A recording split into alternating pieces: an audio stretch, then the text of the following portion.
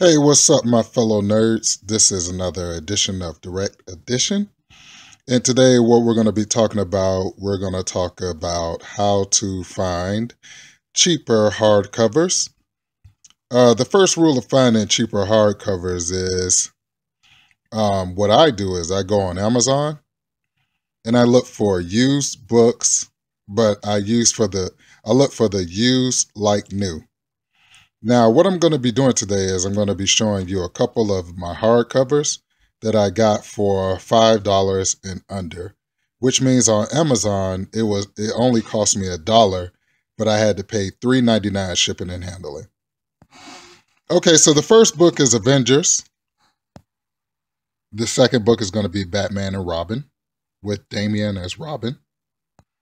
The next book is The Death of Captain America, Bucky Barnes. The next book after that is Wolverine Season 1, where it's basically a retelling of Logan's past. Logan is Wolverine. The next one we have is The Indestructible Hulk. This is the Agent of S.H.I.E.L.D. This is Hulk Volume 1. I don't understand why Hulk has on armor, but if you ever read World War Hulk or Planet Hulk, he had on a gladiator armor anyway. And we have another one of my Wolverines that I picked up under $5. This is Wolverine Dangerous Games. As you know, Wolverine is my favorite hero. My second would be the Cape Crusader, none other than Batman. We have another Avengers. This is Avengers Initiative. We have Taskmaster, Norman Osborn as Iron Patriot. And we have The Hood, Parker Robbins. In this run of the Avengers, Marvel was really trying to bring Parker Robbins, aka The Hood, to the forefront as far as Marvel villains. I do like Parker Robbins a lot. I know a lot of my fellow nerds don't like him, but I really find Parker Robbins to be very interesting. The Hood. Taskmaster, we all know, is just a beast. He actually trains most of your villains in hand-to-hand combat within the Marvel Universe. I like Taskmaster a lot.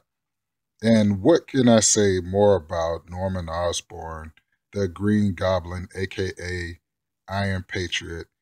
This guy actually won the Skrull War for our Marvel heroes and became the head over like the security force. Not necessarily Shield, but it was Hammer. I love this volume, but this is another one that I picked up for $5. This is not one that I picked up for $5, but I wanted to talk about it. This is the Dark Avengers. This is basically when Norman Osborn actually rose to power. He formed his own Avengers team. It's a really, really, really good book. If you haven't read this book, you must pick it up.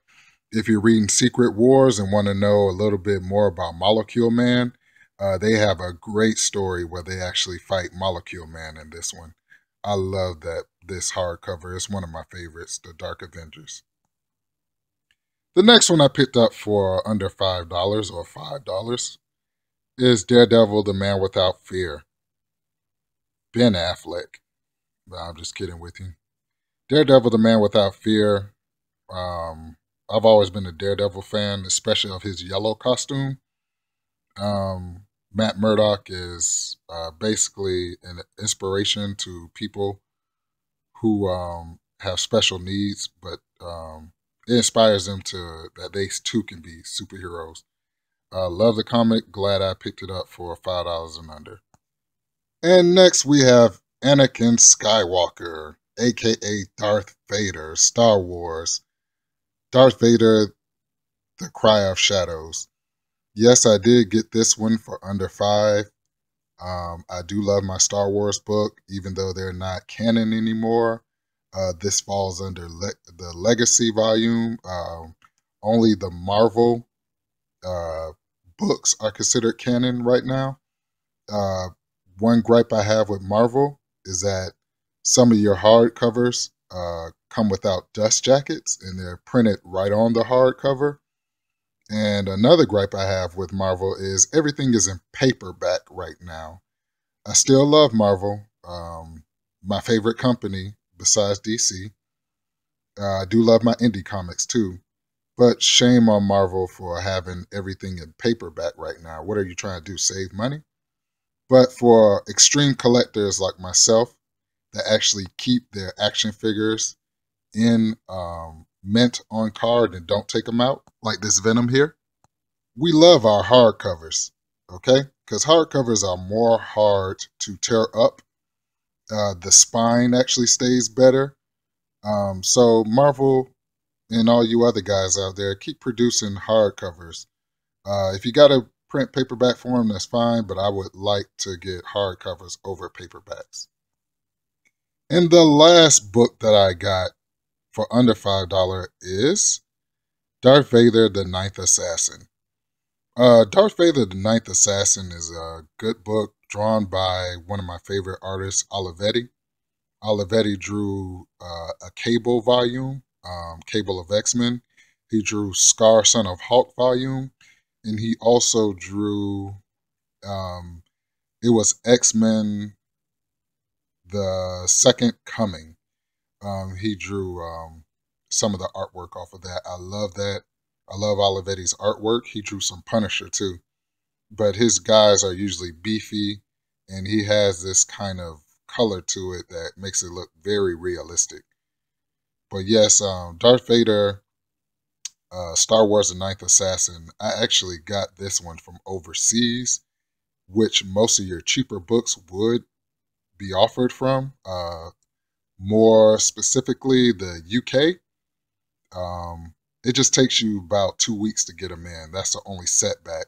But hey, if you're getting a book for only $1 plus $3.99 shipping and handling, who can't wait 2 weeks for a good story to come in?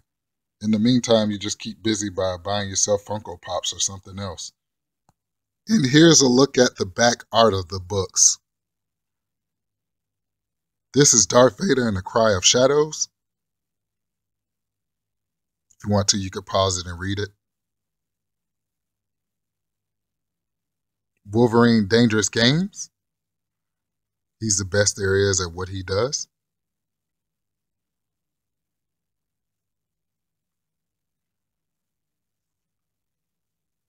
Batman and Robin. This is where Damian dies. It has a silent issue in it. The next arc is very good because Batman actually goes down to Apocalypse where Darkseid is, and he gets this Apocalypse shard or something like that and puts it in Damian's body, and Damian comes back to life with superpowers, but that's in the next volume. This is the volume before that. Very, very, very good story. If I can recommend a story to you guys, that's the one to get. Okay, the next volume after this one. Darth Vader, the Ninth Assassin. This is Olivetti's work. Let me scroll down so you can read. Avengers. I think this is volume 3. My favorite, Storm. Storm and Wonder Woman are my favorite superheroines.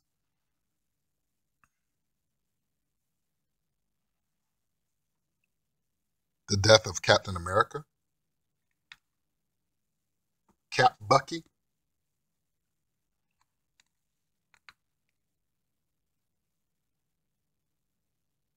Wolverine Season 1.